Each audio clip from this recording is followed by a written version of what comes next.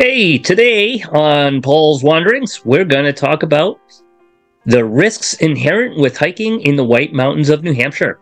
Many people are intimidated by hiking the White Mountains for three big reasons. First one is the weather.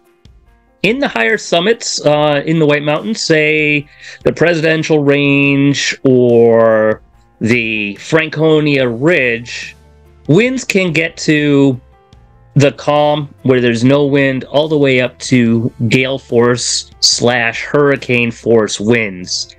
With that comes the possibility of dropping temperatures. It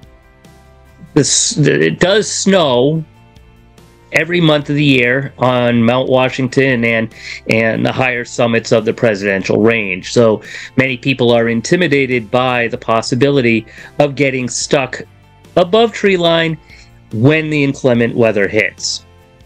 Another thing that intimidates people from hiking in the White Mountains are the strenuousness of our trails. I've seen many videos, say, of the Colorado Trail or some sections of the Appalachian Trail where it looks like they're just cow paths, right? That you just got dirt paths, straight, maybe you get some elevation, but there are no rocks, no roots, so it's a nice, sweet, easy walk in the woods. In New Hampshire, we don't believe in that. We leave all of the rocks there, and I swear we grow more rocks. The reason for that is our trails were built back in the 1800s when hiking wasn't a sport. Hiking was more for, it wasn't even really hiking. They were bridle paths. So you took a horse out for a ride, something like that. So these trails go straight up. You can gain 1,000 feet of elevation in 1 mile. And they're rock strewn. You could go 2 miles and never hit a spot where you don't have rocks. A couple reasons for that. The big one is erosion control. So New Hampshire has a history. We don't really like, or we don't use switchbacks much because our mountains are so short compared to, say, the Rockies or the Sierra. If we were to have switchbacks, it would turn a 4 or 5 mile hike or trail into double that. So our trails just go straight uphill, and that for many people is very intimidating. The way that I handle these is I just kind of keep my head down and just plow on. I know that if I lift my head and I look up, I'm just going to get discouraged. So that's my strategy for hiking a lot of our trails. The one trail that really drives me up the wall is the Liberty Springs Trail, from the base of Franconia Notch up to, obviously, Mount Liberty. Just straight up and rock strewn. Gets you huffing and puffing. The other reason, or another reason, that people get intimidated with hiking in the White Mountains is the remoteness of many of our summits. Many of our trails are 4 to 5 miles in length just to the summit.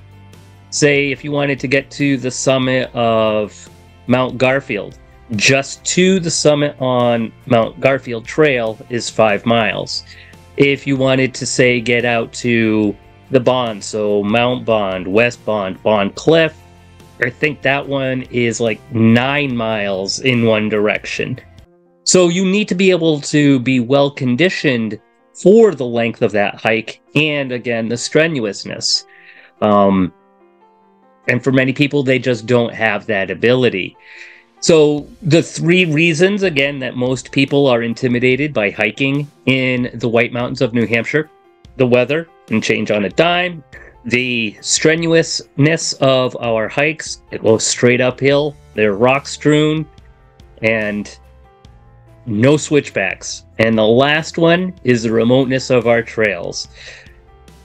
When you're out there, you're out there. And a lot of these trails are not well traveled. So you want to make sure that you're comfortable with that. And many people aren't.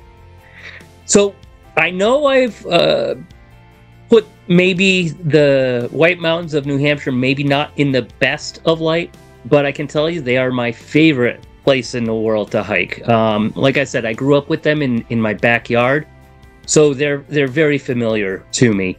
What you want to remember if you are thinking about hiking in the White Mountains, you got to do your research. Look at the weather, not just a couple days before your hike, the day of your hike. And if you can, if you've got like an app on your phone for weather, you want to keep checking that.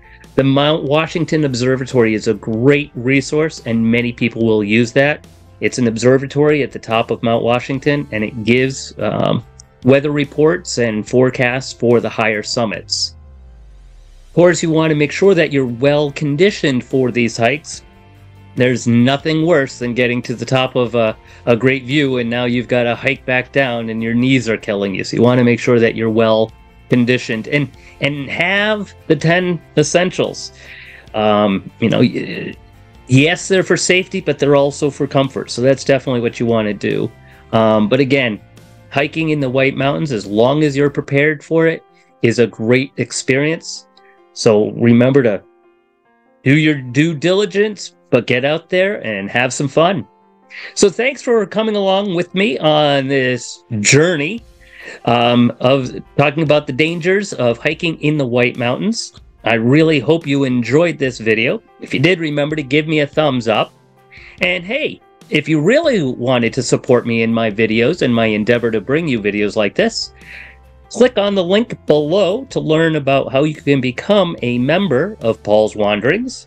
Or if you wanted to buy some merch, like my sweatshirt or a t-shirt, I'll leave a link to that to my merch store in the description as well. If you like this video, I know you're going to like the one that'll pop up right here. So until I see you in my next adventure or my next video, this is Paul signing off.